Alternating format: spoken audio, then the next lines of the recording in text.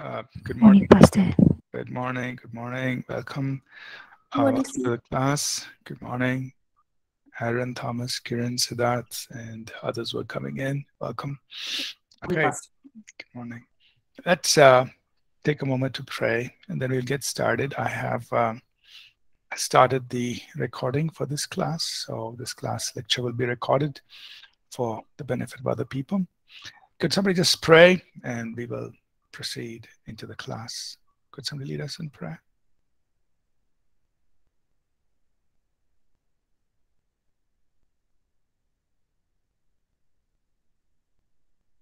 Thomas, would you like to pray for us, please?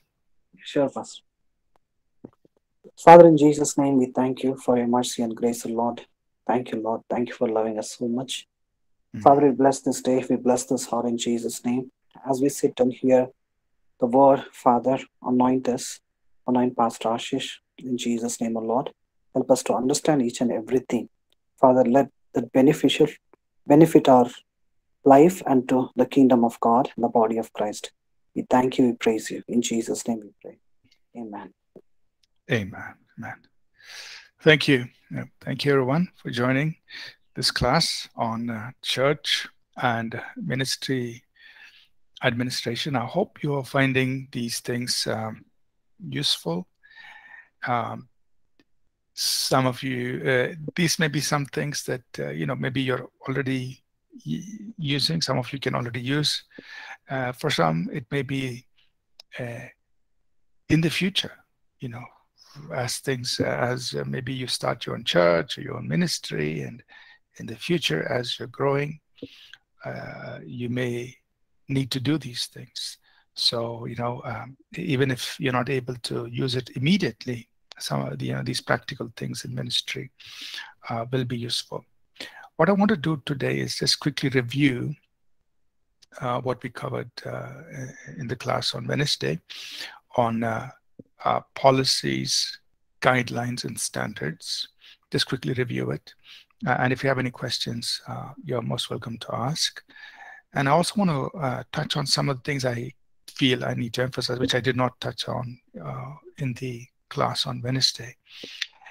So I want to just address some of those to kind of bring this to a close, this whole area on policies, guidelines, and standards. And I just want us to understand that this is the importance of having these policies, guidelines, and standards in the organization, as a church, as a ministry. Now, keep in mind that when you're starting a ministry, or when you're starting an organization, or when the organization is still small, you may not have too many areas to worry about, because maybe you're, the ministry itself, you're engaged in a few areas. But what I would encourage all of us, even when our ministries are small or the organizations in which we are working are small, from an early stage in your journey, try to use this important thing about policies, guidelines, and standards. One of the earliest things we did, apart from the staff guidelines, which is when a person is joining an organization, you set up staff guidelines. One of the earliest things that we started was volunteer guidelines, volunteer team guidelines. And this, I think, will be relevant for any Christian ministry or organization, because in any, whether it's a church or whether it's a Christian organization, you are going to have volunteers. And even when you are just starting out, even when you are just small as a ministry or as a church, it is good to put down in a document guidelines for those who are going to serve as volunteers.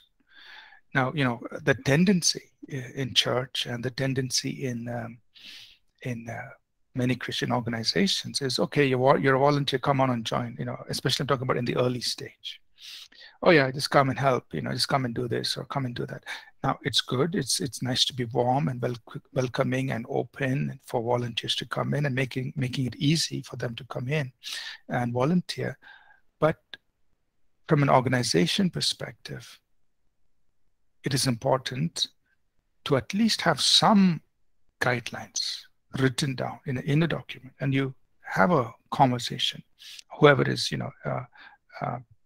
enlisting the volunteers to work, to do their work in various teams, to have a conversation, say, hey, these are the guidelines.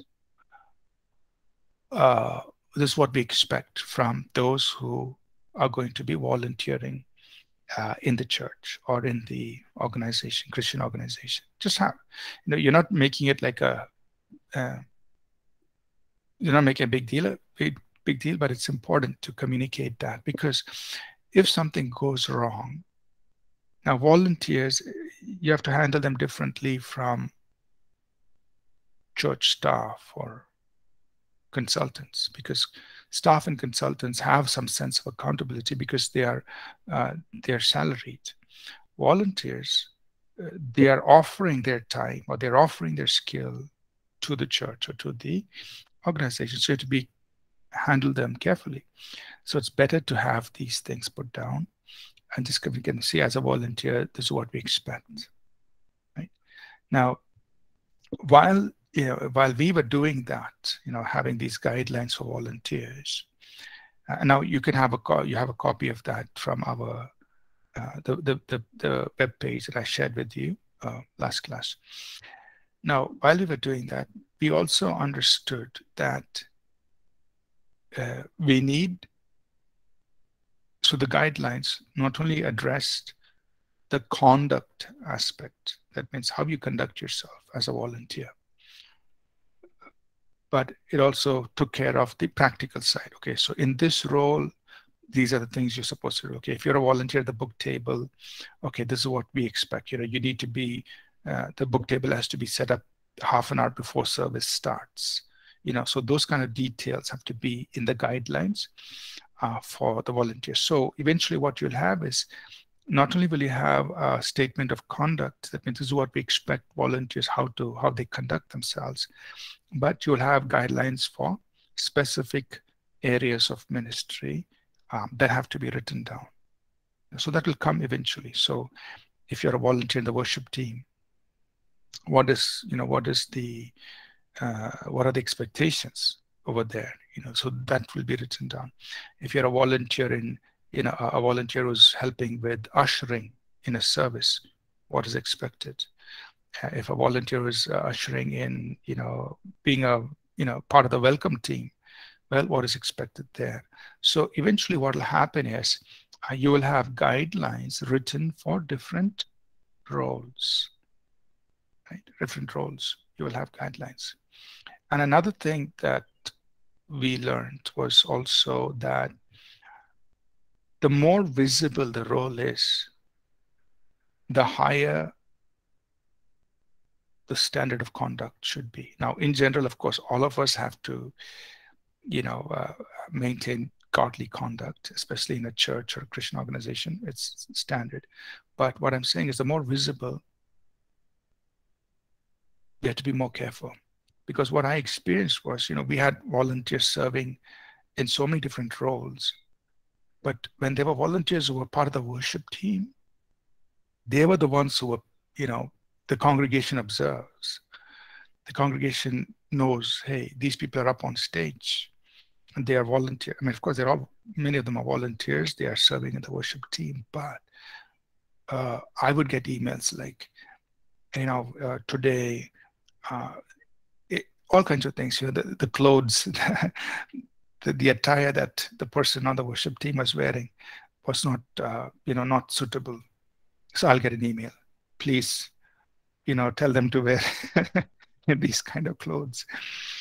Or if the worship team, after they finished leading worship, they went and sat down. And then if they didn't, if they got up and they walked out after service, I'll get an email or some complaint from somebody that, hey, why did the worship team member go out of the service during the service? This is not a good example. Because the more visible the role is, people are watching, and they're expecting a certain standard from the volunteers. And so, we had to reinforce this over and over again, put it down in writing. And sometimes we had to be very explicit, and we were saying, okay, worship team members, you need to be seated on the front row. Example was when we're transitioning at the end of the sermon into worship, and I would say, worship team, come. They need to be up on stage within a minute and be ready to, start singing. So if there was a delay, the congregation is wondering what's happening, all those things. So we had to detail that, worship team members sit down in front of the row. As soon as pastor says, come, you need to be on the stage, and in those kind of things. So these are guidelines that I'm just giving some practical things. And we went through all of these and for different areas of ministries. When people would give us feedback, and we need to put down these are guidelines for people who are serving in different areas of ministry, and especially when they are volunteers, you have to handle them, in a little bit more gentle way, and yet at the same time, they have to meet certain, standards have to be maintained. So these are things you have to think about. And what I would recommend is start doing this early in your ministry, right? Even when your ministry is small, put down whatever you can, whatever you observe, put it down. How you want your volunteers to conduct themselves, put it down, and go over it with them repeatedly. And I remember in those early days, we had to bring the teams together very often and go over the guidelines again and again, because eventually everything comes back to the pastors. The congregation is holding the pastors accountable for the conduct of everybody who is serving, and it comes back to us, and we have to answer to the congregation when something happens. So so let me just go over that document one more time. I just want to impress on us the importance of these policies, guidelines, and standards, and just share some practical scenarios. So we emphasize the importance of it, and I'm emphasizing have it written down so that everybody knows very clearly what is expected. And we talked about the administrative policies. This is how the organization will function internally. This is what I was talking about, right? The volunteer team guidelines, so team-specific guidelines. So at some point, what will happen is you have guidelines for your volunteer team members, okay? But then you also will have to have guidelines that are team-specific. For the different areas where people are involved, you have guidelines. Now, guidelines are not like the 10 commandments, right? These are just, these are like, so let's all, it's more of an invitation to the team saying, hey, let's all adhere to these standards so that we can all,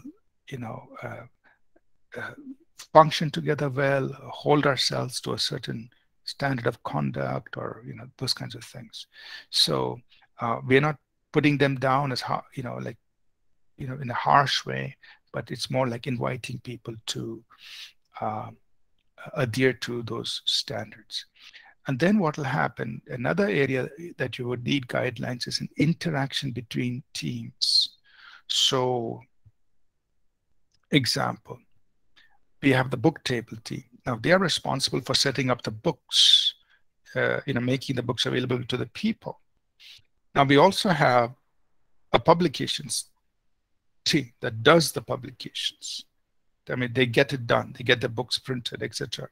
Now they will have to interact because when the book table is running out of stock, they need to inform publications so that books can be delivered to the various locations where they are on display.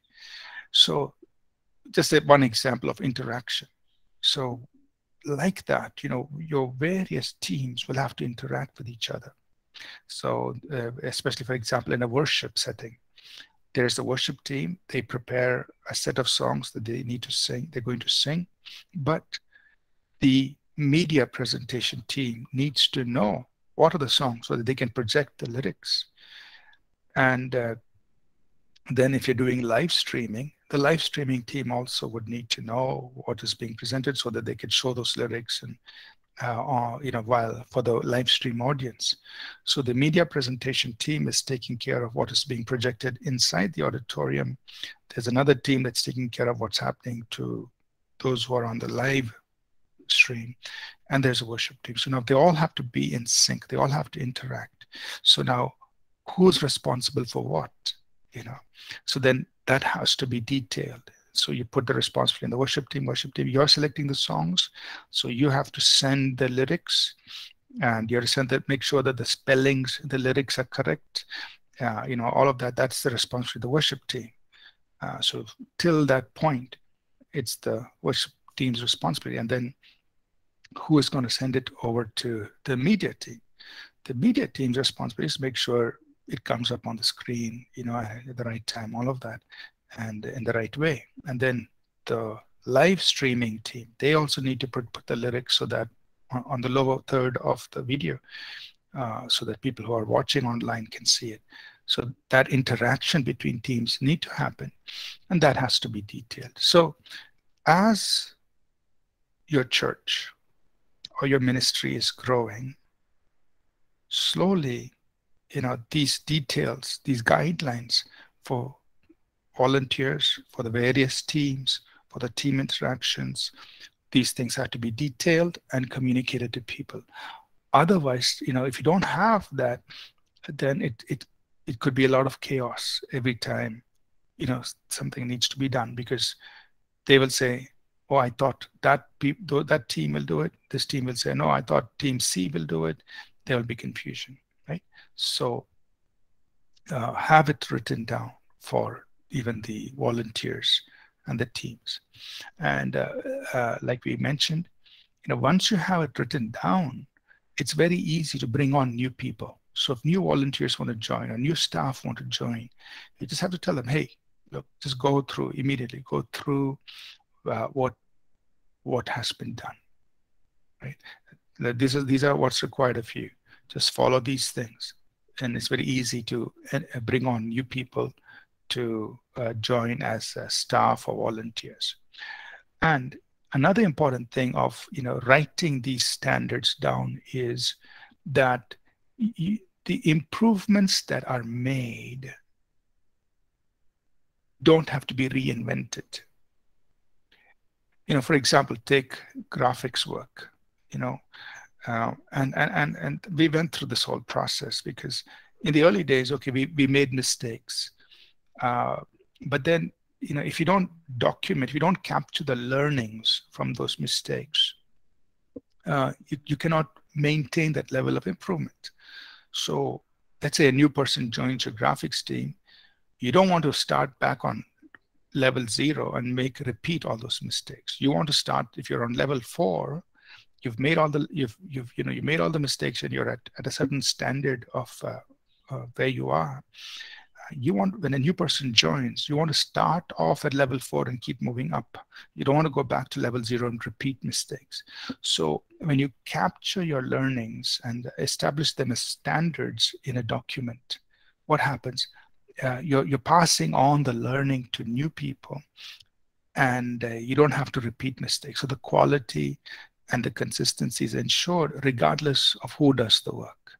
So that is a very important thing, when you write down, okay, so example, our graphics, what are the standards for them? And you can pick up the documents, available on our guidelines webpage. You can see, well, it has to be, these are the dimensions that we're going to use for on the website, for, promotions on social media, for promotions on, on Sunday announcements. These are the standard size of all the graphics. These are the standard, established standards in terms of colors, features, whatever. You're establishing those standards, so people don't have to repeat mistakes. They just come, they read it through, they understand what the standards are, and they begin to do those things, right? So these are practice standards, and they are important. Okay. One thing that I did not mention here, and it's not, I should include it, which I wanted to mention today, is similarly, you need to have accounting policies. Accounting policy means how finances are going to be managed. So obviously, much of this is determined by the accountant or the accounting people who are handling the money for the organization. But the organization should have accounting policies. So that also has to be documented. So for example, what are the things a staff or a volunteer or a staff or a consultant or a volunteer will get reimbursed for? That means if they spend some of their money on doing something, can they expense it and get reimbursed for that? So that has to be documented. Okay, this is a policy. Suppose you are on work and example, when our video team goes offsite, goes somewhere to do a video shoot.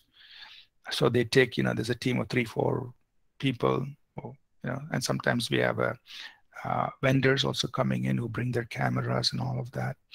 And so it's a full day's work somewhere offsite. Then they order lunch, and they order, they may order breakfast, lunch, and or snack or tea, coffee, whatever. So as part of the accounting policy, you state when you're on an assignment like this offsite, and somebody's ordering food, the food will be covered. The cost for the food will be covered, but this is how much you can spend. Right? So it's clear. So people know. So the people in the video shoot team know that when they are offsite and they have to go do some shoot somewhere, their breakfast and lunch and the order tea or coffee for them and for the vendors who come with their equipment, it's covered. But this is the range in which you should order food. Right? So that's an accounting policy. So the other thing we established in the beginning is all reimbursements must have bills. So there has to be a bill against which the money is paid back to the staff or the volunteer. So without a bill, money cannot be reimbursed.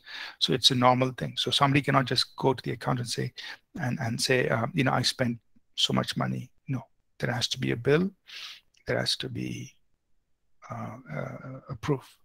And then we also have an approval process. That means before you spend the money, I'm not talking about the food thing, but for something else, something that's bigger, it has to be approved, and then you spend it, and then you'll get expensed for it. So you have an approval process. That's again part of your accounting, right? So in all of that I shared last week, I would add accounting policies. That means things that have to do with money. It has to be written down for your staff and also for your volunteers. Right? So they're very clear that these are the things that if you spend money for the work that you need to do for church or for the ministry, you will get reimbursed for it. And these are things we do not do. Right? So that depends on your organization and so on. Right? And different organizations may do different things. For instance, we do not provide mobile phones for our staff. So we say, please use your own phone, right? Otherwise, we'll have to buy phones for so many people. So we just tell them, so it's a standard. That's our policy. We don't provide phones. But there are selected numbers, like for member care, for certain, like I think we have three or four numbers. Those are paid for by the church because they're designated numbers for church work. The others, they're using their own personal phones. So we don't pay people for their fuel, but we say that if they are on a work-related assignment that where they're consuming a lot of fuel, then for that they get paid. So those things have to be clarified. So then they have to expense that. They have to show, this is what I did for work-related, not for coming to office and going home. That they don't get reimbursed, but for something work-related, that will be expensed. So certain things like that, have to be clarified so people know this is what I get expensed for. This is what I don't get reimbursed for, as far as the accounting policy, the financial policies within the organization. And this has to be written down. Now, for very mature organizations, it is a given thing. They always have it in place. They've been doing it for years. But I'm speaking, many of you will be going out and starting your ministries, starting your churches, or you may be working in organizations that are starting out. So when you're new, it is good to put all these things in place and make use of it. Okay. The last thing is, when you have email communications happening, and if you're going to do software development and all, it's good to follow standards there as well. I won't talk much about it. Usually the IT people will understand that. But I just want to say, in terms of emails, very important, again, when people are communicating on behalf of the organization. So let's say you have somebody, who's handling emails that are come to your organization, and they're responding to emails on behalf of the organization. It's important to have standards there also. Some simple things like it has to be, there should be no spelling mistakes. Sorry, the English language and grammar should be good. This is what you follow. So for example, for us, we say we will follow American standard in our English. So the English should be American standard. The dates should be international standard. So we don't write dates in Indian format. We don't write dates in US format. We write it in a global format. So that means we always spell out like MAY 2021. So it's put out that way. So regardless whether the person is from America or any other part of the world, they understand what the date is. Because if you write the date in Indian standard, other people may not understand it. If you write the date in US standard, others may not understand it. It can cause confusion.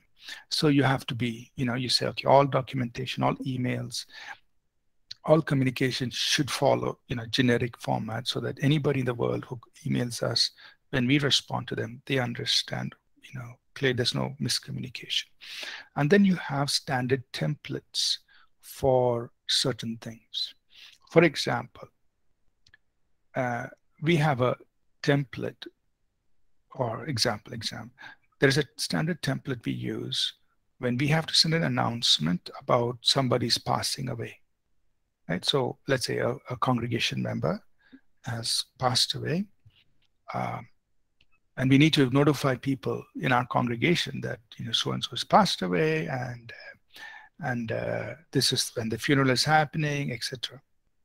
So we have a standard template that it should have this amount of information.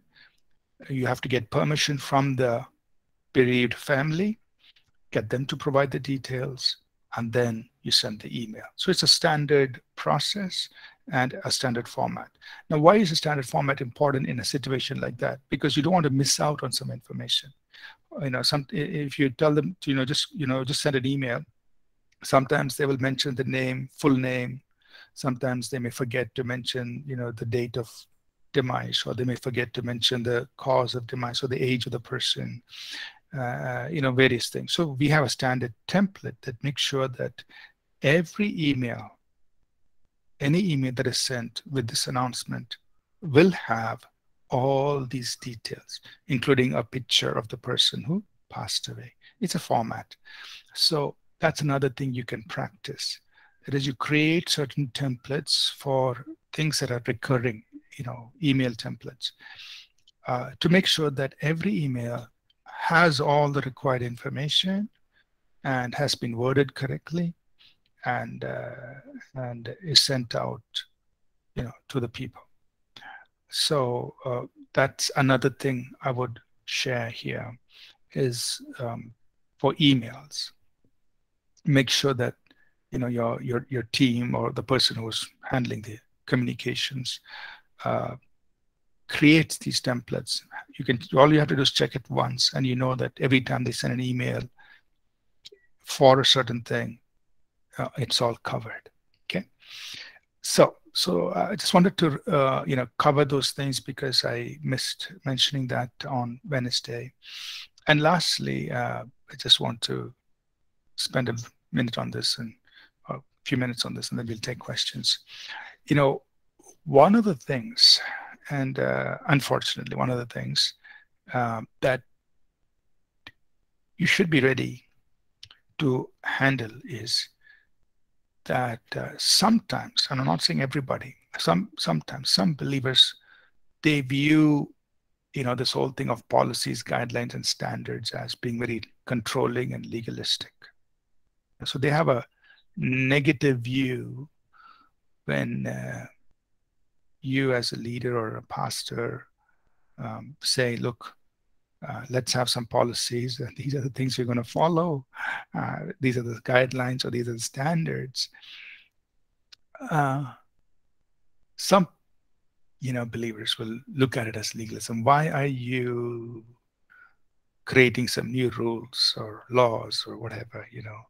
Why can't everything be free? Just people do what as they feel like. And, why are you doing these things, right? So that's something you should be prepared for in some situations. Now, some believers will understand your motivation. They'll know why you're doing it, but sometimes they may question and call it legalism. So how would we, respond to that? How would we handle something like that? I just want to get your thoughts. So suppose, you are, introducing some guidelines or some policies or some standards in, a certain area of your church or your ministry. And somebody says, why are you doing that? Why do we need it? How would you, in a loving way, explain, or how would you handle it? I just want your thoughts.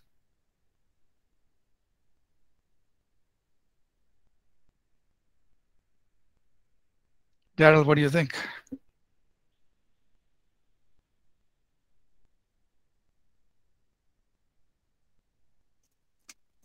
Pastor, can you hear me? Yes, we can. Yes. All right. So, just to put it in a loving way, I think we need to explain them saying, since, we are organized, the church is organized. So we do everything, as per order. So, so that's the reason we are, having certain guidelines to follow it, and also keep it in a standard manner. It doesn't mean, church, we can have it in a, have the services or anything in any way, but we need to have it in a order. So that's the reason we are putting certain guidelines. So just to, as you said, Pastor, so we need to put it in a loving way. So graciously we need to put it, so people will accept graciously. So yeah, good. Thank you. So just explain to them why we are doing this, help them understand it. Any other thoughts on, if you get this kind of a pushback from people saying, why are you putting in some standards? Why are you putting these guidelines? Why you know, how would you handle it in your church or in your Christian organization? Any other thoughts?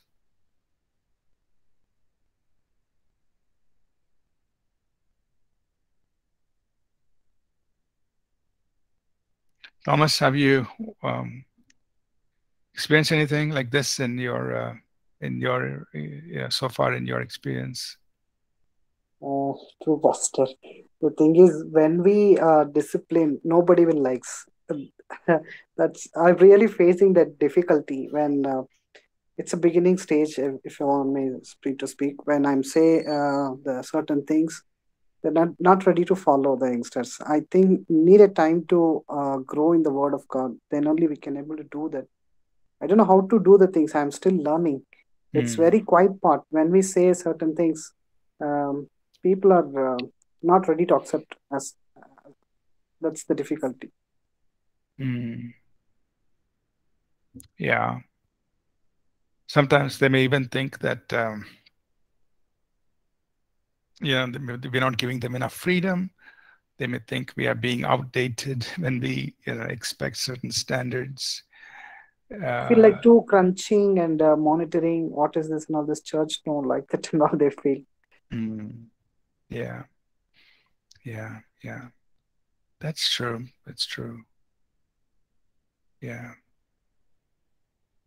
So we did have, some of the things that we went through is a little funny.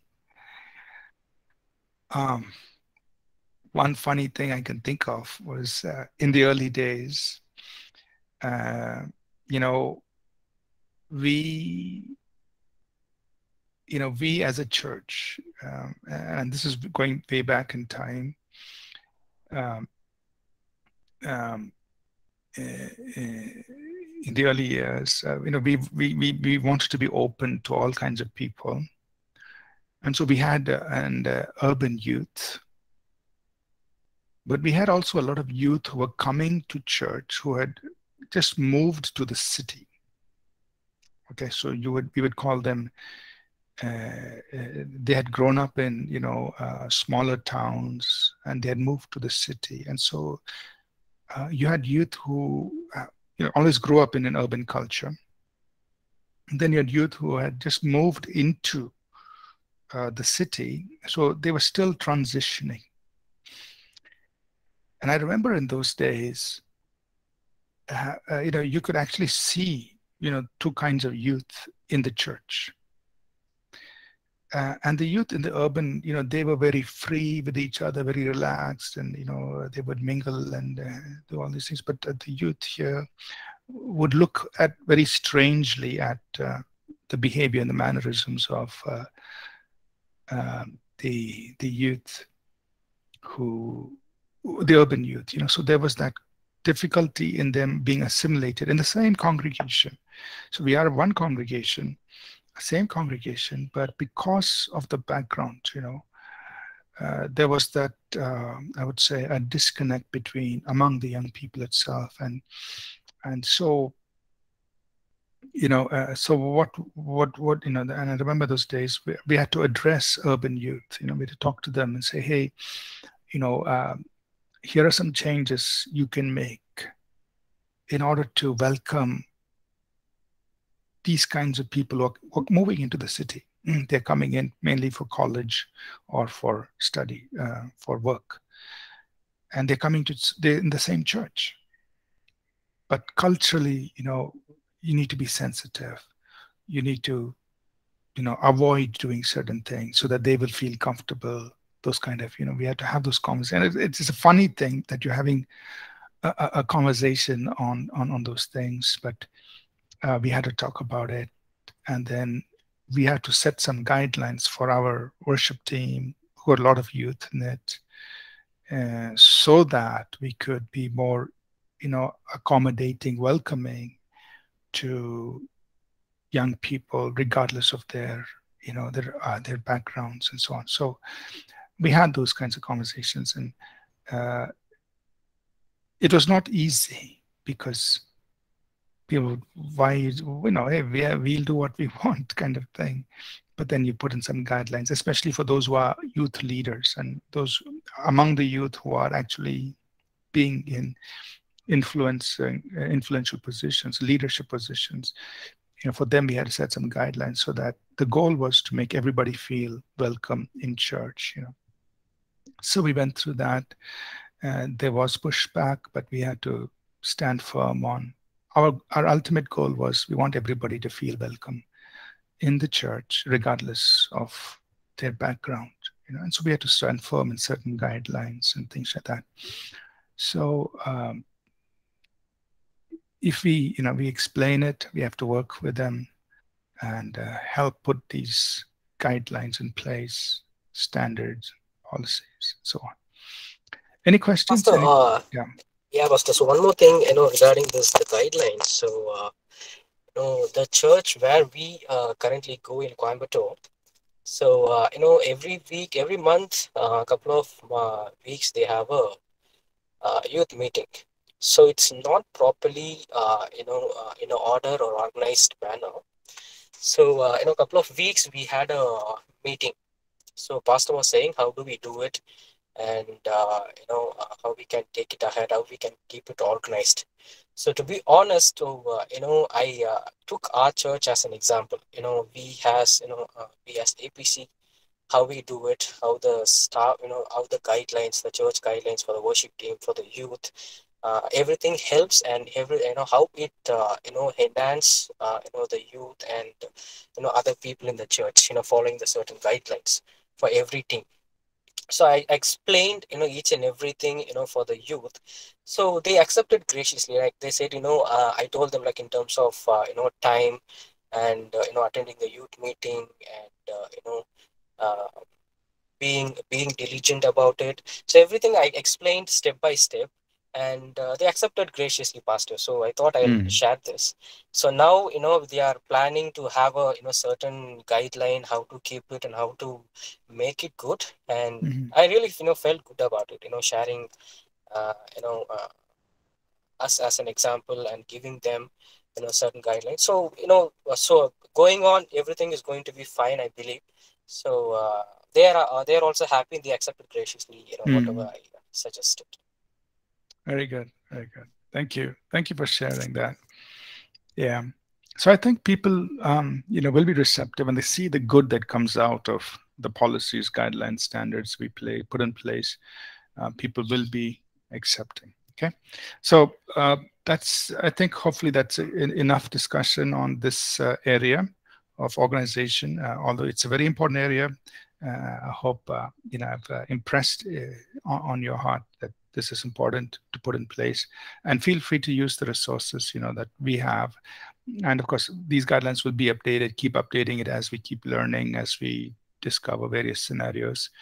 We'll update our guidelines, but you're welcome to modify it, use it for your church, for your organization. So next week we will move into the next aspect of church and ministry administration, which is systems and processes.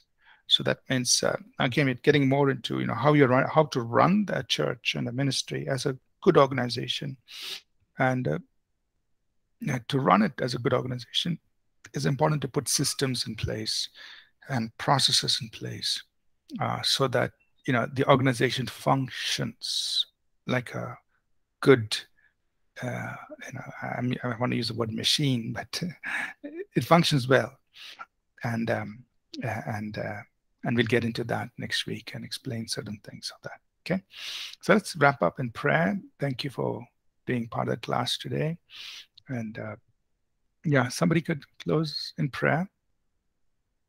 Who wants to pray?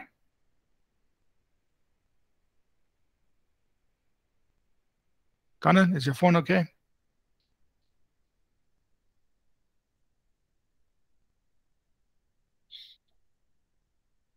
All right, your phone is a problem. You got a problem with your phone. All right, now mind. Then maybe I'll ask Kiran.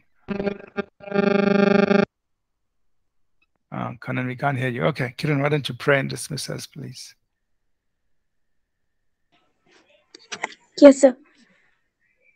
Father God, we come before once again your throne, Father God. Father God, thanking you for everything, Father God. Thanking you for subject, Father God. We learn, Father God. We are learning, Father God, a new thing in our life, Father God. So thank you, Father God.